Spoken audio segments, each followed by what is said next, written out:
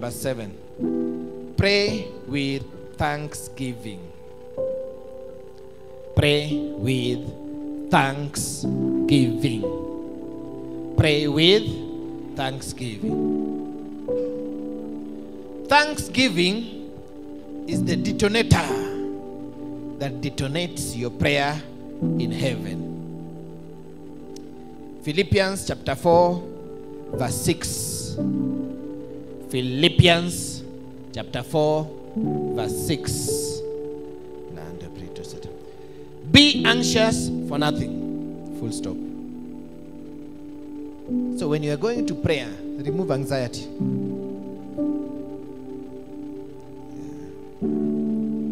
Any prayer made with anxiety is not going anywhere. I'm giving you keys to answer. No, there are some people talking, Papa, the church is bad. Papa, They are trying to transmit the anxiety to me. Pray, pray, Papa, pray. It is bad. Then I say, it's okay, I have prayed. 2 hours later, Papa, did you really pray? Me, they think, anyway. I say, Banange, what is your problem? They are trying to, because I'm not acting anxious, they think I am not understanding the seriousness of their situation. But for the prayer I am praying to be answered, I must remove myself from that situation. This is why the prayers mostly you make for yourself or for your close relatives are never answered, because you're too close to this situation and anxiety is clouding your prayer. Am I talking? That's why it's difficult. You can pray for another person, they'll get healed very quickly, but you pray because you're too close to this situation and anxiety is making your prayer non-effective.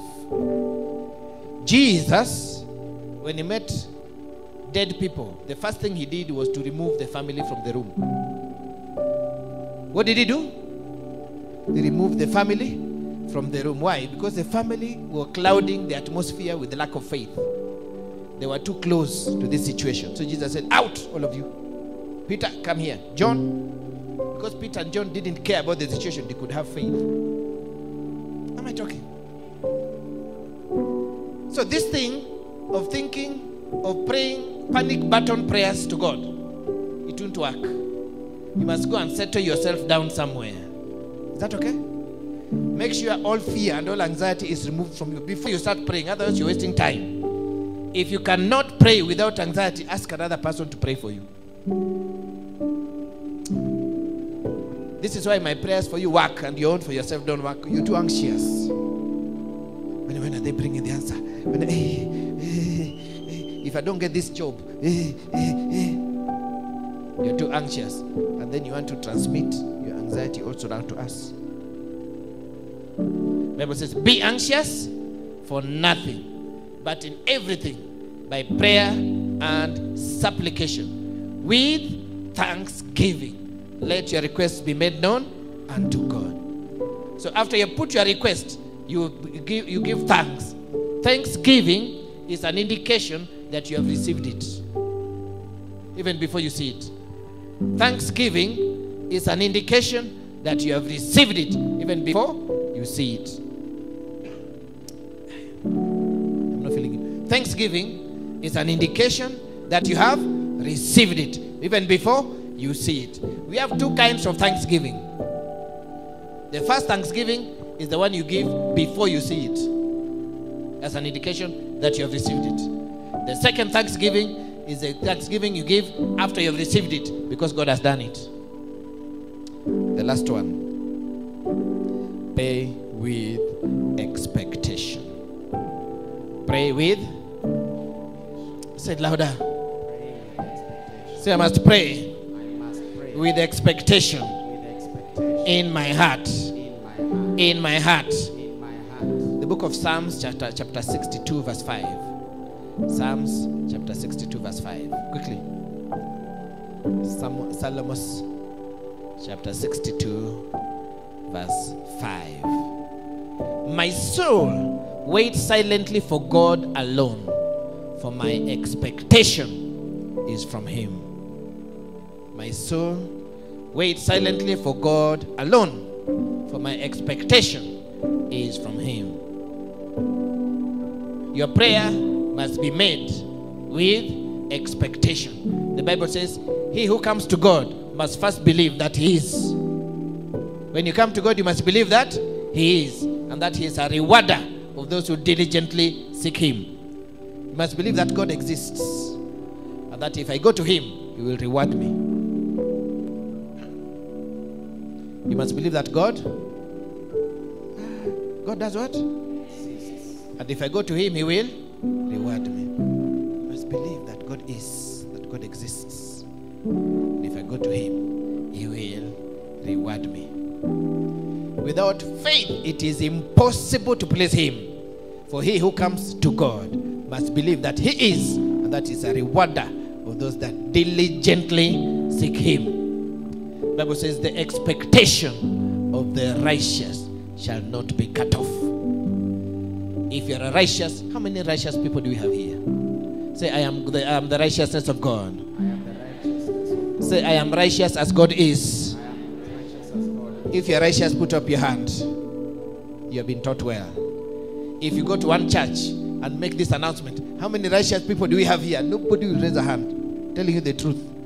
Because of religion, they start looking. Let the one who has not sinned be the first to cast the stone. Because they have not been taught well. You have been taught well, you know who you are.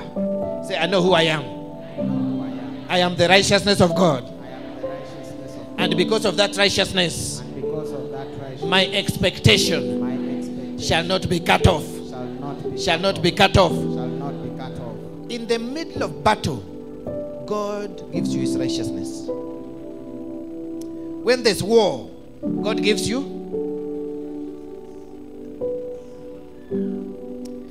Isaiah chapter 54 says, I think verse 17, no weapon formed against you. You know this scripture very well, eh? No weapon formed against you, fashioned against you shall prosper. And every tongue that rises up against you in judgment, you shall condemn. There's no full stop there. The sentence continues. It says, this is the heritage or the inheritance of the servants of the Lord. Why? Because their righteousness is of me, says the Lord. So the Lord says, when weapons are being formed against you, it is no time to look at you, to judge you. When there's war, it is not time to remember, oh, I am a weak person. I have not done this. I have not done this. God doesn't remember that at that time. Okay. If you get a phone call from your child and they stole your car, They did what? They stole your car. And they have crashed your car in Maimahiu. You didn't even know they had taken the car. You get the phone call.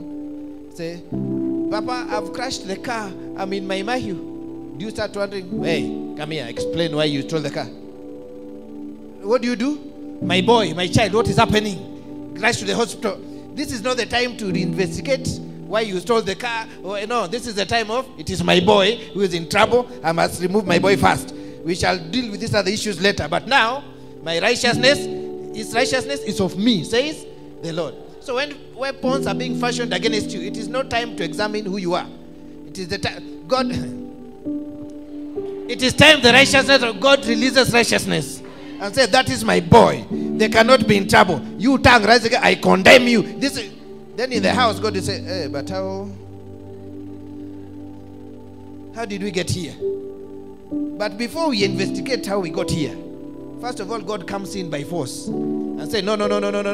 Whatever the case, this is my boy. I am responsible. I am taking care of this case. Mimi nitalipa insurance, nitalipa nini, wacha mtoto aende. Am I talking? This is my boy. My son, you are rushing there. You are not asking, hey, and you are not calling the mother and say, your son, look what your son has done. God has now caught him. No. Am I talking? You know, sometimes I keep saying, if God loves us, even 50% of the way I love my Uriel, there's hope for me. Because I love my son very much. Is that true? If God loves me like that, nobody can convince me it is God who's punishing me. If I'm truly His son, It doesn't matter what the boy has done. I will not go saying, bring your, I ban them. No. Whoever beats my boy, it doesn't matter what they have done. First of all, I deal with the person. What are you doing to my boy? No, I'm a Vujanini, so what? It's my boy. If you have an issue, talk to me. If you have an issue, don't beat the boy. It's my. Like in the I don't care. He's my boy. You have an issue? You beat my boy, I first beat you.